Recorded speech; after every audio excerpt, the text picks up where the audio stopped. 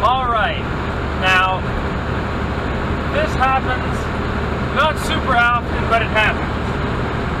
Two company trucks that are both limited at exactly the same speed. This one here in the left lane can only go faster because he has new tires, and then it's a little bit bigger around. He can go, you know, maybe 1/64th of a mile per hour faster.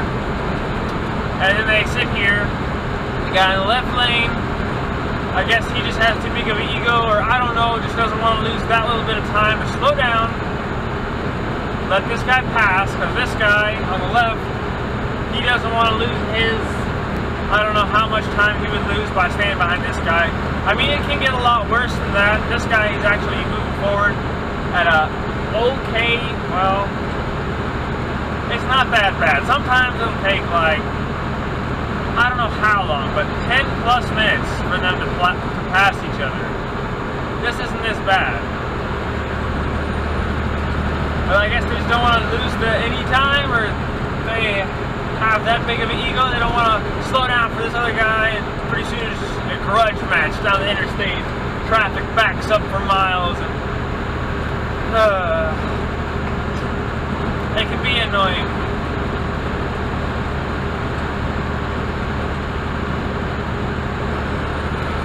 65 miles an hour, goodbye. At least this guy's still real close in behind him. Honestly, it's pretty uncomfortable when somebody does that, but you can see, hey, I'm waiting here. And this guy probably doesn't mind because he's going to go the same speed. Goodbye.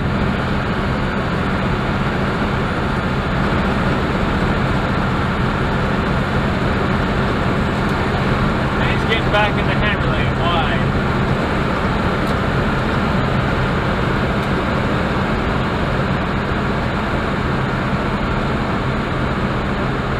Okay.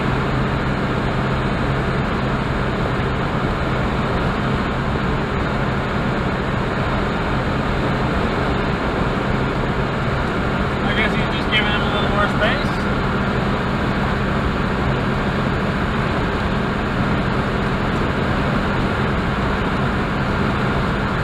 Pretty nice country with the way the mountains are.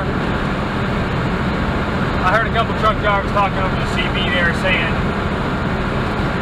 it's pretty good looking, but once you get down into Mexico, it's just gorgeous scenery. They were saying 250 miles, San Antonio.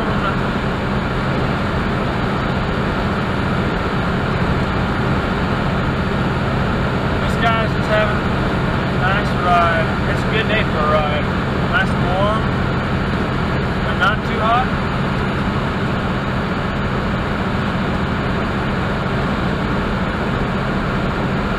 I don't know, I've never been that much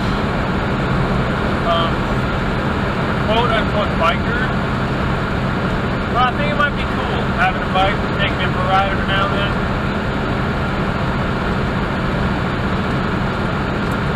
I don't know. One of those things, like,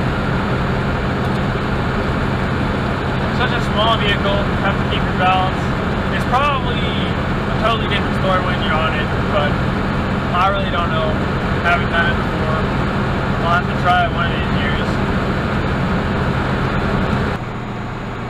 Okay, now this is interesting.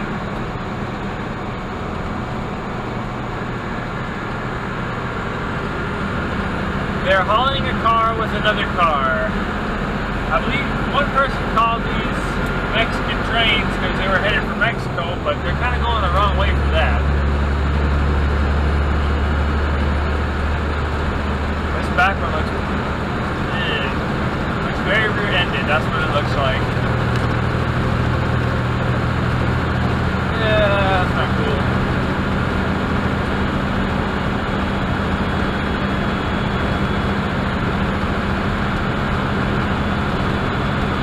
front car looks smaller than the back. And a spare tire yet on both of them? No thanks. I'll stick with my 18-wheeler. You guys can do your weird thing. Here we are getting into Junction, Texas, exit 156. Surprising how many little truck stops there are around here. There's off on the south side of the interstate, you've got a new Pilot. Anyways, on the north side of the 10, there is also on the he's got a little toy dump truck on his flatbed. That's awesome. That's cool. Here on the left side, the west side of the 83, there's also some other, there's a Chevron and another truck stop that's a little farther back. They have a little parking, and it's not really a truck stop. I mean, they got a little store and you can put fuel in. That's about it, though.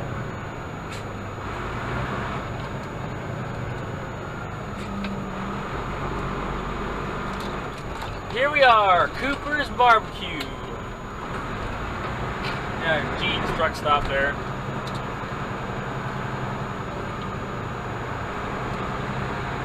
Like I said, there's about 1,000 little truck stops here. And then Cooper's actually has a couple of little spots you can pull into as well.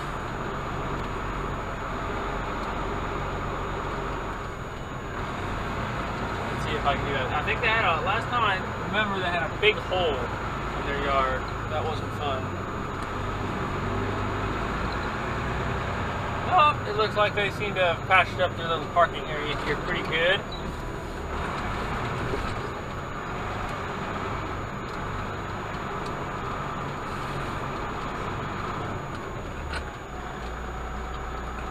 Well, it's time for me to have some real good barbecue.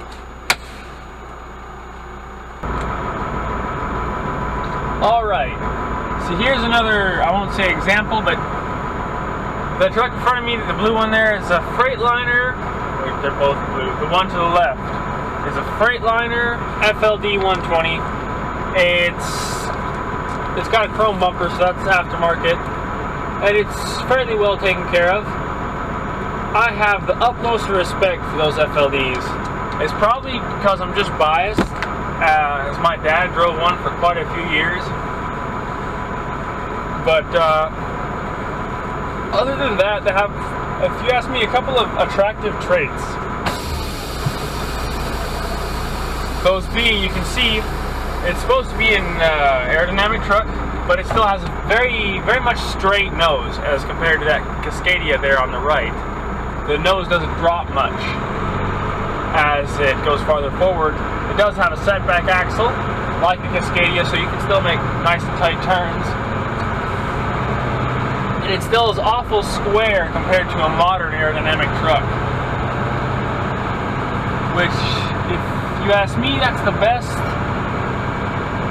mixture of styling and utility. As in, you can still turn on a dime, but you still have, it's not the longest nose, but it's not a super short nose either. And it's still fairly square, and it has a little, according to Pittsburgh Power at least, they're saying it's a very aerodynamic truck. That's great, but that doesn't interest me that much. But that's just something I had floating around in my head that I wanted to say.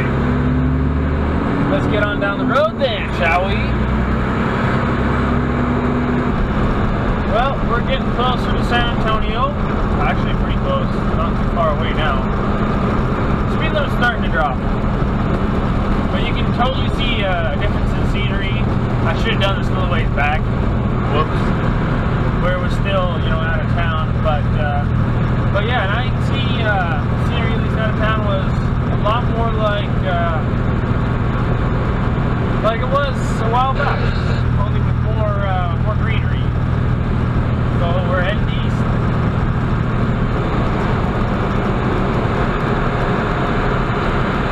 Eastbound and down. Okay, welcome to San Antonio. Not a good sign. But then what did I expect? It's 5:42 in the afternoon, rush hour in the big city. But it hasn't been too bad just yet. What's that? Turn that other radio off. Don't need that radio. Yeah, I got a separate two-way radio in this truck. And it actually, when you go to the big cities, you start picking up police bands. It's interfering. So I like to turn that sucker off when we're in the city.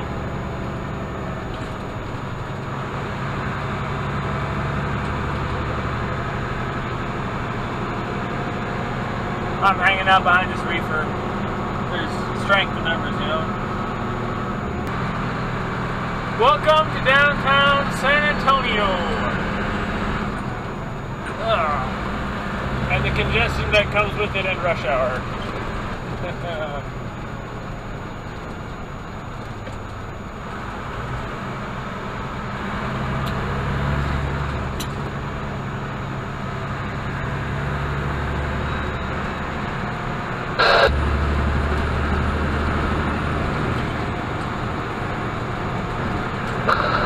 All in, the granny lane's open.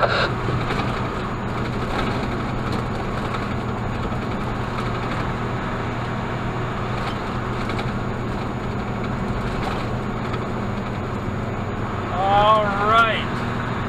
Am I getting close or no? I think so. I think this is the place. Here's the secret about Houston, or going to Houston from San Antonio. You have to be in this lane. Hush up. You gotta turn in here, but you gotta be in this lane, because otherwise you'd be going out to Del Rio on the 90. Might want to slow down. It says 30 miles an hour. I'm going a wee bit faster than that. What was I worried about? Well, this means that I'm pretty close to being gone. Didn't even take that long.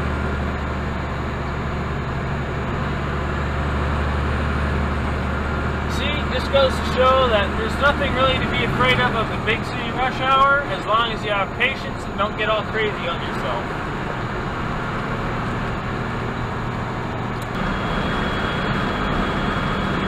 This guy's rear door isn't latched. I guess he forgot.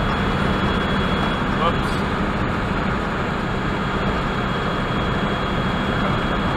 Every time he goes over a bump. There.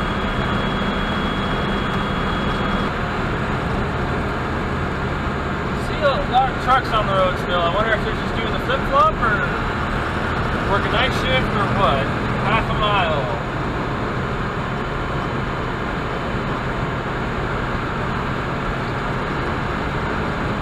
I know if I only operated with pick-up and drop-off locations that were 24 hours a day, I would only drive at night.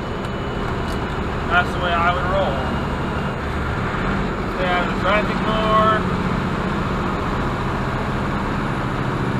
Looks like there's quite a few trucks there. Maybe there's room spot for me.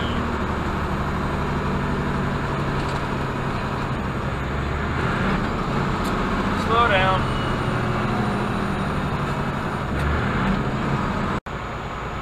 Loves it says that way.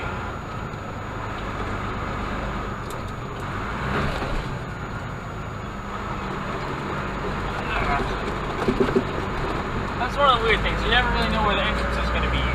In this case, it's right here. I could have gone straight and assumed the entrance was there.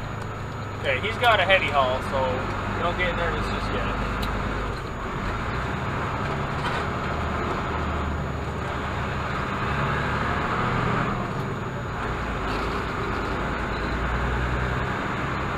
Telling me this is the last row of parking, I'm probably out of luck. Okay, this is the part that worries me, that I hate, that scares me the most out of trucking so far, and that's finding parking at night.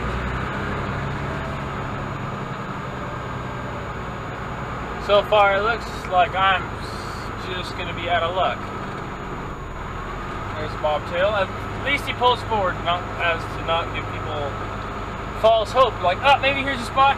Oh no, it's just a bobtail tucked way back in there. Lovely. That's a handicap spot. Dang it.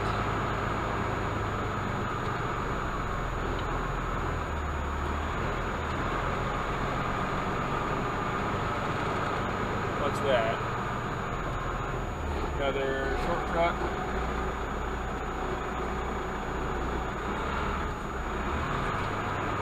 I think these people need to expand at least a little bit, if not quite a lot. Still nothing. Let this truck go. Well, I bet you they're just straight up booked. That's what I was afraid of. We'll have to go a few miles back down the road. There was plenty of parking there.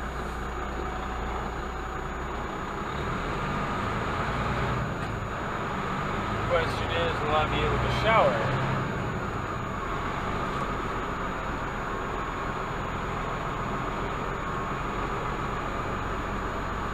Nada.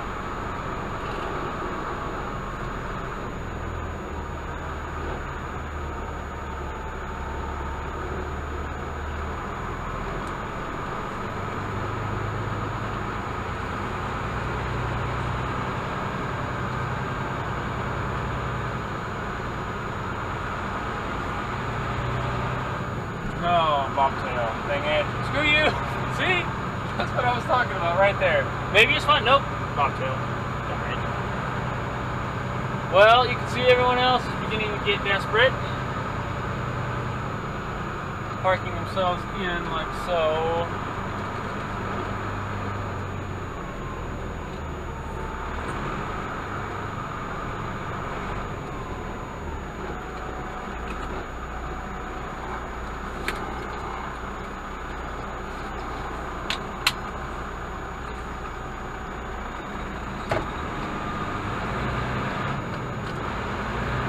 Goodbye, loves. I hope you guys expand and I can stay here sometime in the future.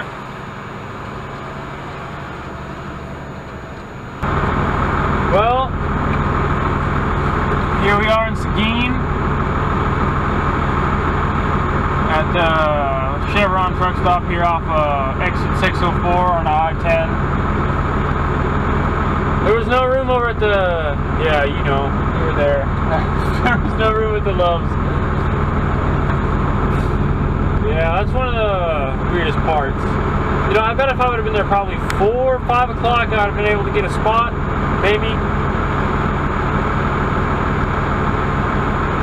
But here there's still plenty of parking. Yeah, there's still plenty of parking here, and it's after 8 o'clock already. These people had showers even. I mean, I'd be very disappointed in them if they didn't have showers, because, I mean, seriously, what would they do with all that space if they didn't put a couple showers in there? But, and they were okay. I mean, you know, the Pilot, Flying J, you know, they're one company, but they have this shower power thing, and they keep their showers really nice and clean.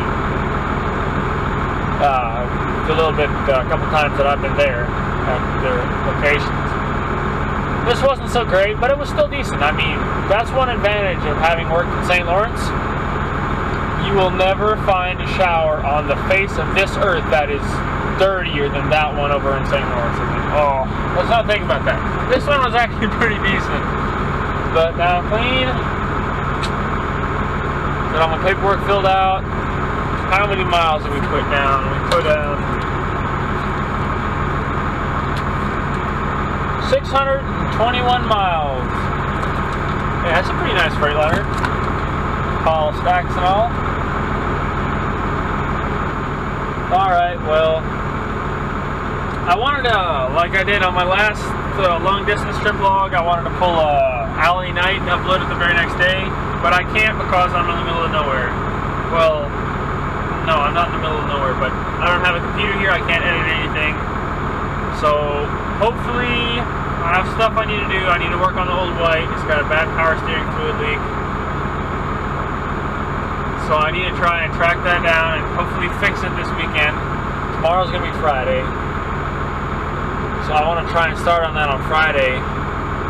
so I may not have time to edit together on Friday, but hopefully I think I should be able to get it done on Saturday, and you'll get it Sunday morning, but we'll see how it all goes. Maybe sooner, maybe later. I've tried something new with this time around. I've just left my dash cam on all day long. My dad told me about a certain dash cam. Apparently you could record 24 hours on it.